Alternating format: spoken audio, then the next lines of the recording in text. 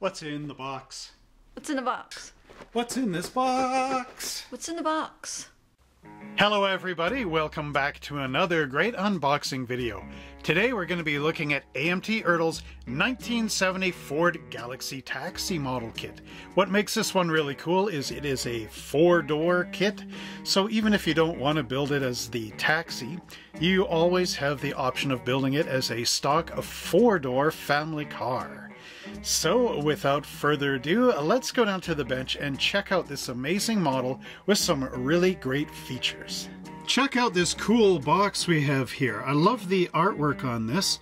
What we've got is AMT's 1970 Ford Galaxie Taxi, and here we have a nice looking woman from the 1970s hailing down this great taxi cab, a Ford product with the 4 doors. This is the airport taxi service, and here in the background you've got the airplane tower with a really cool looking futuristic style building.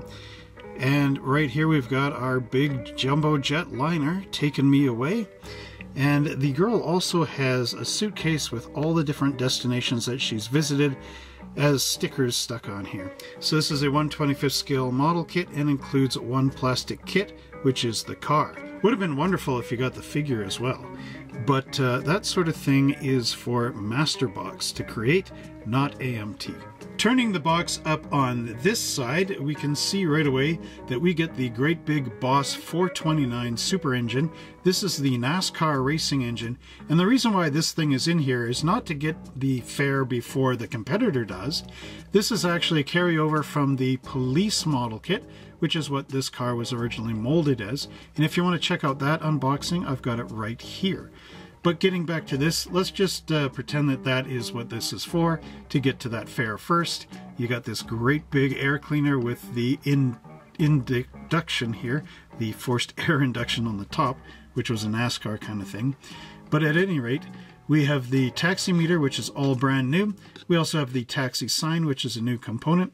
And we've got the steel wheels, which is sort of carryover again from the police car. And you got the dog dish hubcaps, which pop into place.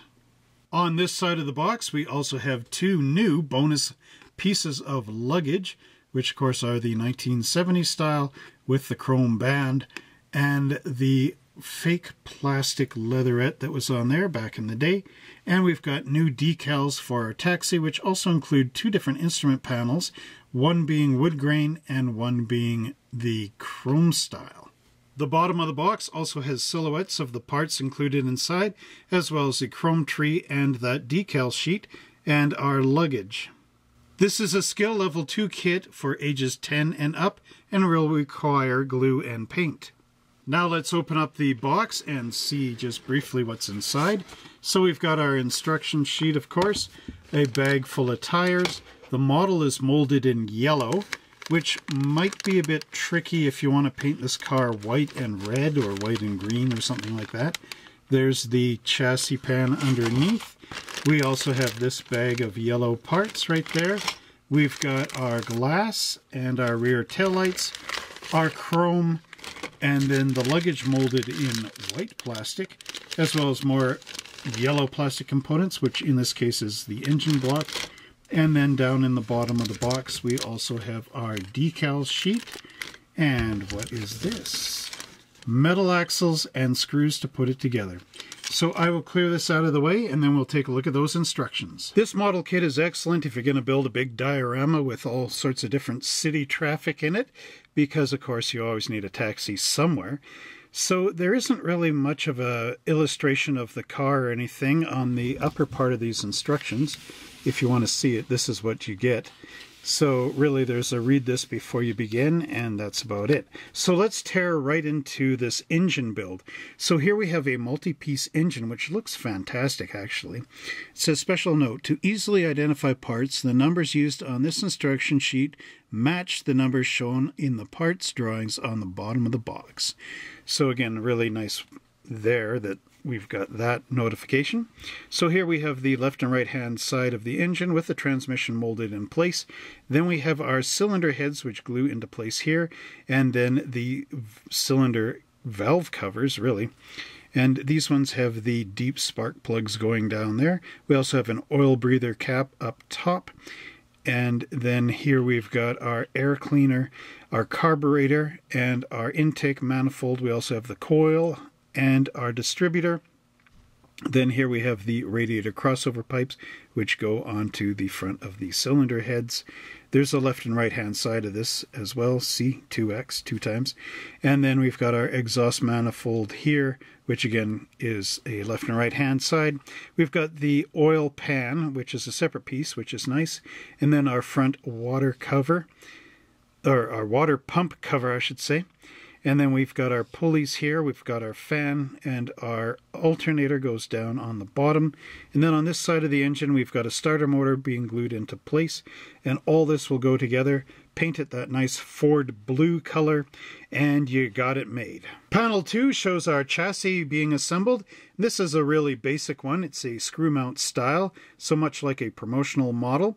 So what we have here is our engine block being glued into place. We also then we'll put our metal axle in. Here's our wheels and tires. Now you do this 4 times. So these are basic promo style. You got your tire, the wheel pushes right through it, and then the dog dish hubcap gets glued in the center, and that goes into the metal axles. Then the entire, I don't know what you call this. This is a one piece. So you got your rear axle, your differential, your exhaust manifolds, your drive shaft, and the rear exhaust pipes, and all this sandwiches down right on that chassis. So really quick and easy to put together, and will look good once you clean up all the seam lines. Panel 3 shows our interior going together, and again this is just a simple tub type interior with the side door panels and the bench seat in the back, as well as your kick panel and everything else just molded as one piece. There's your package shelf in the back. Now there are paint color callouts which correspond to a paint chart off the side. So anyway, here we've got your front bench seat in 2 pieces being glued together. And then you've got your meter right here, which is gluing onto the dashboard. And there are decals in here as well for the instrument panels. And you've got your steering wheel being glued into place. And then right here, there is an optional part. I'm not really sure what that is. Doesn't really say what it is. Just says optional. So that's got to be something to do with it being a taxi. Anyway, that can go in anywhere in your interior. Here in panel 4, you can see our radiator being glued to the front of the radiator support on our body. We also have our windshield being glued up in here with the back glass, of course, and our rear view mirror. Our firewall will go up into here underneath the hood. And then our completed interior will glue up into the body. There are 2 loops here, so there will be 2 pins up in the body, as we'll see. And then we also get our suitcases, which are basically 2 pieces, a front and a back, and those will glue together just like that. Panel 6 shows our body being glued all together in the final assembly. So what we have here is the hood, which goes right into there. We do have a battery which will be glued up onto the radiator support. We have the little taxi light which glues up into the center of the roof. We also have our side mirror being glued in place, rear view mirror. Our front grille getting put on and the back grille being placed in. We also have our red tail lamps which go into there and there. And then the entire body drops onto the chassis, where it will be screwed into place up into these tubes in the front and in the back. Here we have our Ford Galaxie body for 1970. You can see just how long this thing is. It is quite big. So there's my hand for reference. So again, it is quite a big body on here. There is a lot of flash on this thing, I will not lie. But yeah, you can see there's your 4 doors, so it is longer than your regular 2-door variation. And then here we've got our side marker lights, as well as those wonderful door handles. There's a section here we will have to remove out of there. But overall, it's not actually a bad casting. There's our windshield wipers right up on that little grill there. This is sort of before they were hidden under the hood, I guess. Or I don't know if Ford did that. Maybe later on into the 70s. But there's a script across the back, which again is quite nice on that trunk lid. So here we can see the posts. You're going to be screwing your chassis into there. There are some mold marks underneath here, up on the roof and whatnot, which need to be addressed if you want a nice tight fit of all your parts. And then round 2 has their mark right in here. This came out in 2021. Boy, time goes by pretty fast. I remember this coming out and everybody getting excited for it. And here I am almost 3 years later doing a review video of it. So, wow, time went fast. I got this as a birthday present, actually. So this one is mine. But if you want one of your own, check us out at the website, scrolling across here, www.monster-hobbies.ca. Next up, we have our interior bucket. And this one is actually quite plain. The door molding is not really that deep on here. In fact, it's almost, well, I can kind of feel it with my thumb there, but it is really shallow. The back seat is actually quite nicely done. There are mold marks in here, but they are elevated, so they'll be easily sanded off with a flat block of sandpaper is what I'm trying to say here. There isn't actually a mold mark. Yeah, they are. They're a little bit in the corners there. It's hard to see on this yellow plastic where things are. You can see a loop here in the front and a little half of a loop. Those will click into place on the body on those little pins that are right there and up in the front. So don't remove those because that's your alignment for the interior. Overall, this is pretty basic. Bottom is nice and clean. But yeah, there's some spots there to remove, and that's where it was attached to the parts tree. But overall, I mean, it's quite simple for what it is. And finally, we have our chassis pan. Now, up from this end, there are mold marks in here, which will need to be cleaned up in order to get this to fit down properly. And they're especially prevalent right here on the tops of the fenders. So, again, you'll have to clean those up. Easily to sand off with a sanding block or your number 16 hobby blade. Up underneath there is quite a bit of detail in here, which is nice. There's the fuel cell, and then here's the bottom of the trunk. Now, unfortunately, because you're screwing in, you get these great big holes in here. But, you know, what you could do is screw this all together and then fill this over with, I would fill it with a disc, plastic disc actually, and then putty it in and shape this thing. That could be a bit tricky. I don't know. It's all what you want to do. Or you could do it ahead of time and not screw it together and just glue it together. That's an option. But then I think you do need a bit of that tension in there with the screws going down into those tubes in there. Overall, this shouldn't take too long to put together. And if you want to see just how this fits, just as a test, this is how it goes down. So you got the body, you got your interior, just drop into place, and then you've got your chassis pan. Now once you clean up all these little bits in here where it was hooked up to the parts tree and get this all nice and flat, it will actually fit together quite nicely.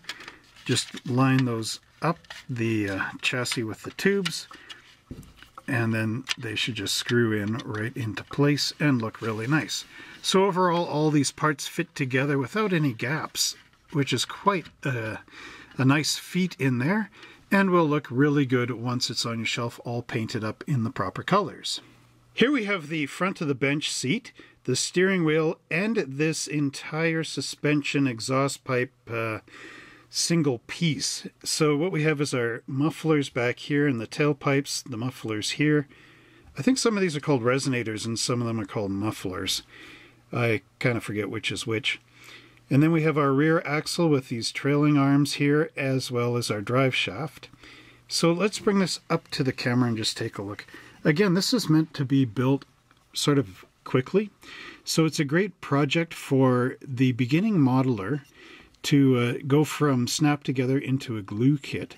So basically what you do is clean up all your seam lines on here and paint this as one piece.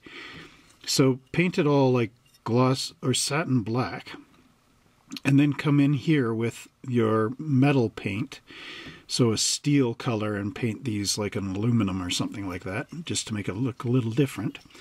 The only problem I see with our steering wheel is in the mold process. It's actually bent. You can see it's not a perfect ring on here. So easily enough though, this is nice and thin. So once I get it cut out, once I get it cut out of here, I can actually bend the ring flat just by pushing it down a bit and get that contour of the steering wheel corrected out. Now our front bench seat is really nicely detailed in here and looks terrific. The only downside with this interior is there's no seat belts.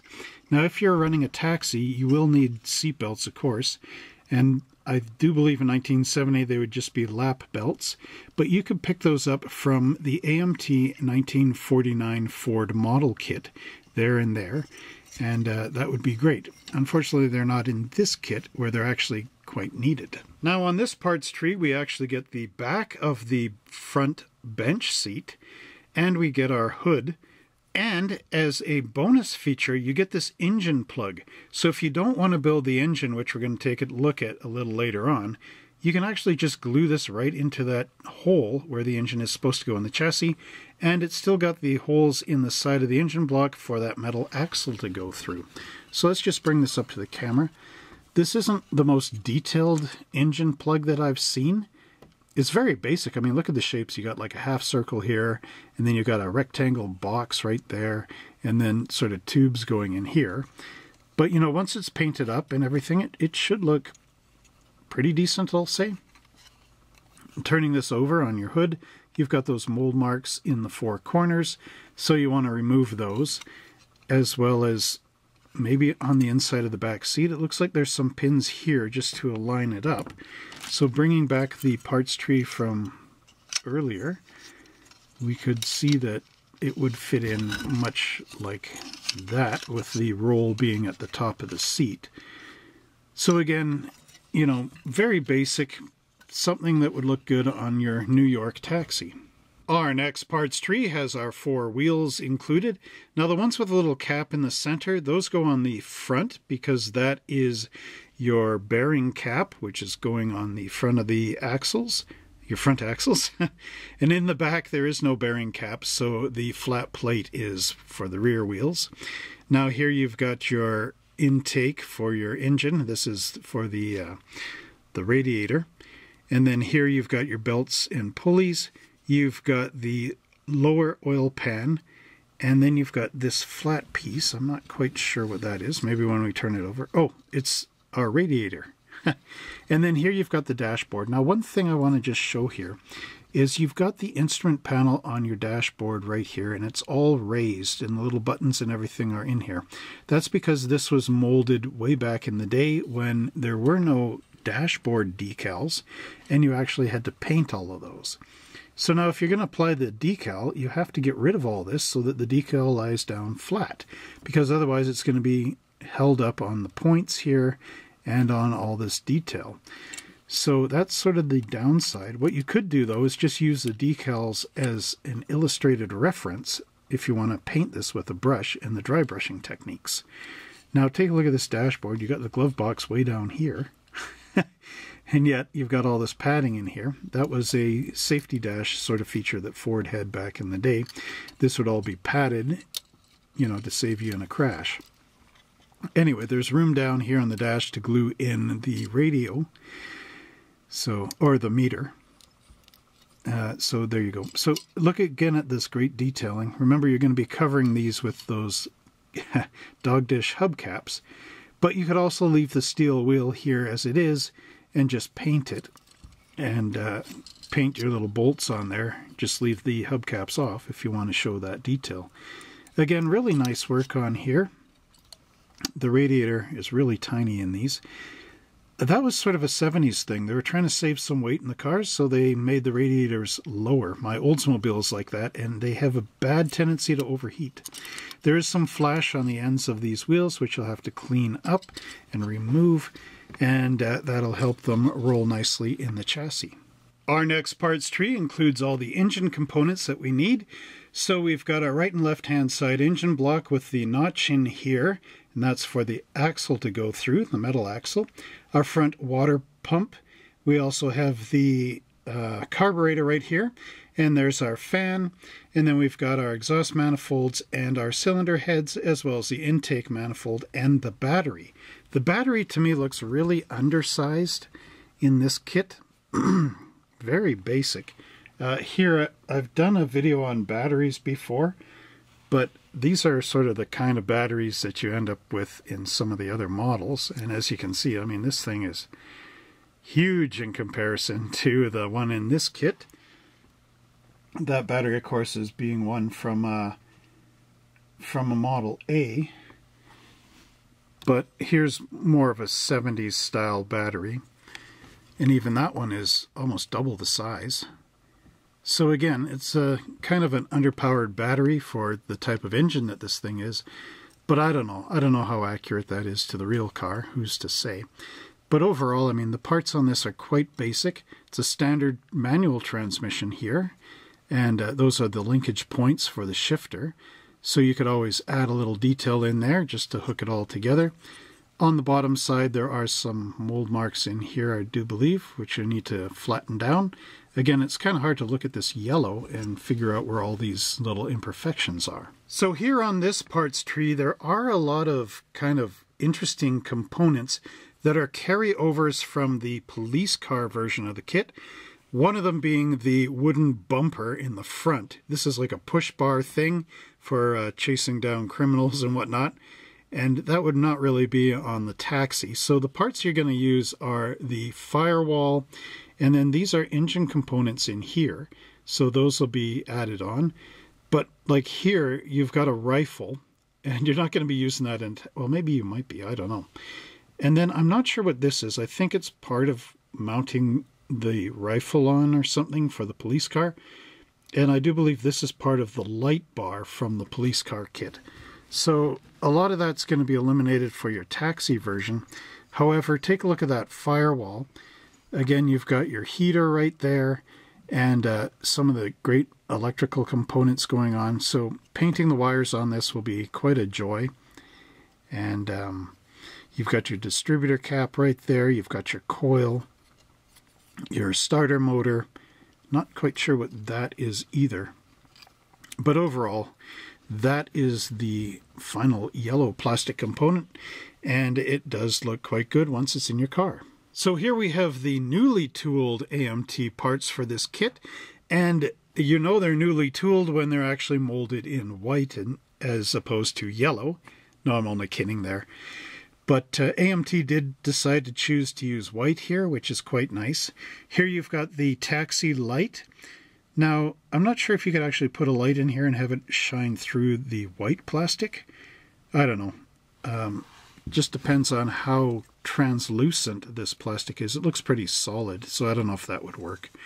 But there you've got the meter, and then here you've got your luggage. You've got a, looks like a small case and a large case. So again, really nice stuff.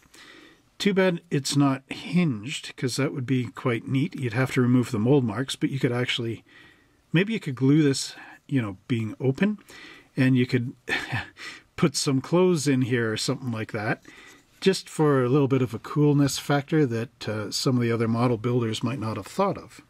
Next up, we have our chrome components, and there is a lot of stuff here that's carried over from the police car. So if you actually want to build this as a police car, I'm going to fill you in as to what these are. So what we have here is, of course, our front grille and our rear bumper, and we've got our dog dish hubcaps. We also have the air cleaner and those valve covers for the engine, as well as our side mirror, I do believe, and then our rear view mirror over here. Now, let's get into what's of the police car on here, because what I just described is what you're going to need for the taxi. So I'm also going to bring over those parts from before. So just to sort of reiterate what's going on here, what we have here is the mounting bit for the radio, and this is the speaker for the radio. Now there you got your weapon, and here you've got the part of the light bar.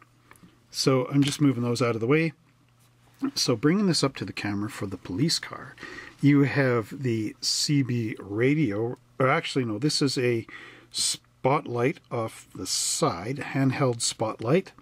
Then you've got the CB radio that is the microphone there on your old Motorola. This little loop is the clip that goes around the gun. That's to act as a weapon lock and to mount it to the dashboard. Here you've got your police antenna. You could also use this for the taxi, of course, for your fares. Now here you've got the radio receiver, and then this here is the radio transmitter. And then you've got a fire extinguisher. Oh, these are the breathers for the valve covers here. Now, these are your police lights going up there. I do believe that, what is that, a floor shifter or something? I'm not 100% sure. There's a fire extinguisher also for the police car. These are the mounting brackets for your siren, or actually for your lights. That's what this yellow bar would go into. So you cut these off and then you mount them to the car, and these little pins are sticking straight up and down, and that goes into the light bar. And these are the light bases for the light bar. And then you've got your siren as well. And yeah, there's flasher units in here somewhere. Oh, that's those. So yeah, you've got all your police car components. So again, take a look at that grill though. You've got everything molded in place, so you're going to need to add a little bit of a wash in here just to make those look like proper headlights, and then flood them with some clear paint. Then off the back, you got your backup lights as well. And these hook in using those loops, and those would go in on the chassis onto those bars that are coming out of the bottom of the car, actually the tubes. And then your screws would go in there through your chassis and all the rest, just to lock all those in place. Basically your promo style front grills and rear bumpers. Next up we have our clear components, which include the windshield front and the rear glass, as well as our red stop lights in the back. And what you can do if you want to go a little more advanced is to cut these runners out of here and just glue in the windshield freeform as well as the rear glass. The rear glass actually has a pin, so it's easier to mount up here, but you could easily glue this into the windshield frames. So again, that would be quite easy, and that saves you trying to get rid of all these mold marks and seam lines and numbers that are in these runners for a more professional look. But if that's, you know, a little difficult, just leave the runners in because your windows will line up perfectly. Now let's take a look at the rear lights. These are nicely molded and they do actually have the proper detail in them. Take a look at the actual Ford taillights, because there might be something in here that acts as a turn signal or backup light. Not 100% sure. There are pins in the back, and these will go into those holes in the rear bumper and look pretty nice. Next up we have our Goodyear custom wide tread polyglass tires. Now these are completely new from round 2, and what we had before in my police car kit was AMT Firestone Supreme tires. Now these are narrower compared to the new and improved Goodyear tires by almost, well, I won't say half a tire, but by quite a bit. Like this, if this is a full one, this one is 3/4. So again, you can see that AMT has been recently replacing the tires in these kits with some brand new ones. And I do believe these wider ones would actually fit on the wheels better than the narrower ones, but that's yet to be seen. So anyway, taking a look at this, the actual Goodyear lettering is quite low and almost shallow. You almost don't know they're Goodyears unless you're really looking for that. But that tread pattern is quite nice and it's quite tight, and that would be more to scale in 1/25th than what we had with those Firestone Supremes, which again are still a nice tread on here. But these ones are just loop around and there's no actual tread detail, whereas these ones move in and out. Now I'm going to compare them to actual, the AMT polyglass tires that they used to make, just so you can see how they look. So here we have the original Goodyear polyglass GT tires, which have been in these model kits, the 70s style AMT model cars, even the 60s AMT model cars. These ones have been in there for a long time.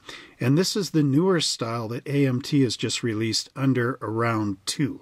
So these would be like AMT, AMT Ertl, blah, blah, blah. and AMT RC Ertl, and these ones are AMT Round 2. So first off, the original tires had the lettering sticking out quite a bit, so with a bit of white paint you could paint those on easily, whereas the new ones, they're really like barely even printed on there. The tread pattern on the old one and the new one are pretty much the same. However, the old one was more open, as you can see here, than the new one, which is more closed and tighter together. So I think the new one represents 1/25th scale better than the old one, which was just sort of there to make it look like a tire tread. However, if you look at images of the Goodyear Polyglass GT tires, they do look quite like this. So I do think the newer ones are more improved. Does seem like a thicker plastic, or polyvinyl, whatever these are made out of, than the older ones, which are more hollow and squishable. The gap in here is wider as well. And one thing that the old ones had is they used to have a web in here that you had to cut out with your hobby knife and go around and trim up. I've trimmed this one up just to make it fit better on my tire spinning tool, which is right here. A 7/16 socket, I do believe. But that's what it looks like when it goes on there. Whereas this one is a lot thicker.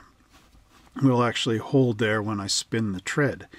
So again, I think the newer one is, of course, improved from the older one, but it's hard to say which one is actually more accurate when it's on the car itself. Yeah, 7/16 from my tire spinning tool. If you want to learn how to spin your own tires, check out this video right there. In this bag we have the metal screws for attaching the body and chassis together, as well as our metal axles for applying our wheels. Here we have our decal sheet for our taxi, and as you can see you get a lot of different taxi company designs. So here we just have a generic taxi. Then we have the airport taxi service. We also have a cab number, which is the actual cab, not the phone number for the taxi company. Down here would be the phone number for the taxi company. And then here we have curb hugger cabs, Cali Cat cabs, and you could use the cat from AMT on that. And then we also have this generic taxi one with the checkers in here. So this could be checker cab. We also have a cab service here. We've got air conditioning. Maybe that's what that weird thing was on the instruction sheet, an air conditioner unit or something. Now we also have two different types of instrument decals. This is for our dashboard. Now here we got wood grain in the center and around the edges, and this one is more like a chrome style or brushed aluminum or something. Down here we've got California, and we also have Florida license plates, as well as a generic taxi one. But if you want to print your own license plates, check out this video right here, and I'll show you how to do that using your computer. We also have Taxi 321 down here if you don't want to use 206. There's a larger 206 as well. And then we have these rate cards, which would go on the side of the cab. All these little weird stickers down here, those are for the luggage. You've got Canada, there was New York, and a couple of others, maybe Paris or something that I saw on here. And then here we have decals for the side marker lights as well. And more of those sort of brochures or whatever they are that go on the side, as well as the AMT logo. So again, another really stellar looking decal sheet, and that you could use these on different cabs that you have in your collection. Well, I hope you enjoyed that video where I got to show you this amazing 1970 Ford Galaxie taxi from AMT.